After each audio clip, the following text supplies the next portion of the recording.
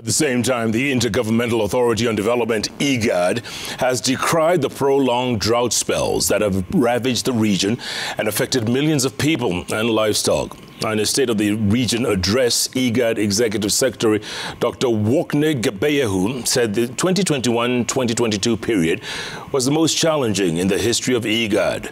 The IGAD Executive Secretary also gave an update on peace efforts in South Sudan, Ethiopia, Somalia and Sudan.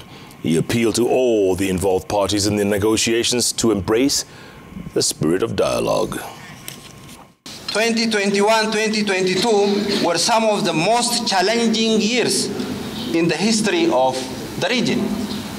It was one of the hottest, driest and most conflict-affected period for our region in recent memory.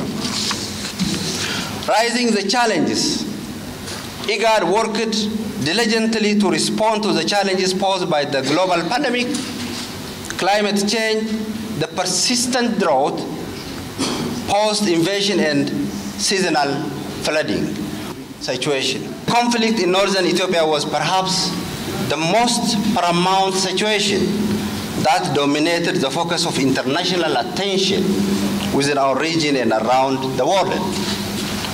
Far from allowing the situation to worsen, IGAD and other partners actively participated and intervened and was instrumental